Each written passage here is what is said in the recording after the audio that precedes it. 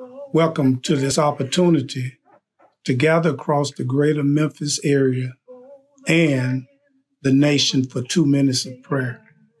This is sponsored by Church Health Center. I am Minister Gary DeBose of First Baptist Church Broad.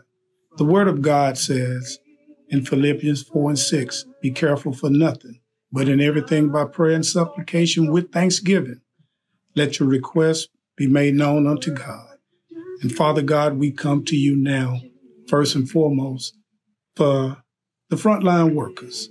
We ask you to continue to keep them safe and give them, Lord God, the wisdom to know how to serve your people.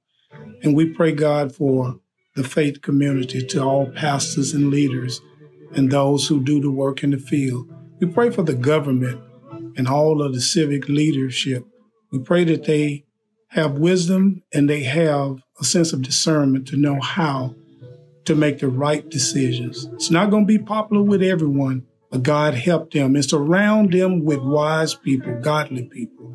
And Father, we pray for employers that they'll be able to still be able to sustain and be able to keep employees so they'll be able to support themselves, take care of their families.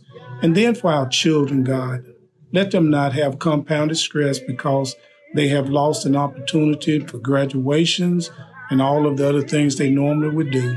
So God, I pray right now that you help them in every way and give them the means to be able to still have joy and fun in a safe way. I pray for those who are grieving.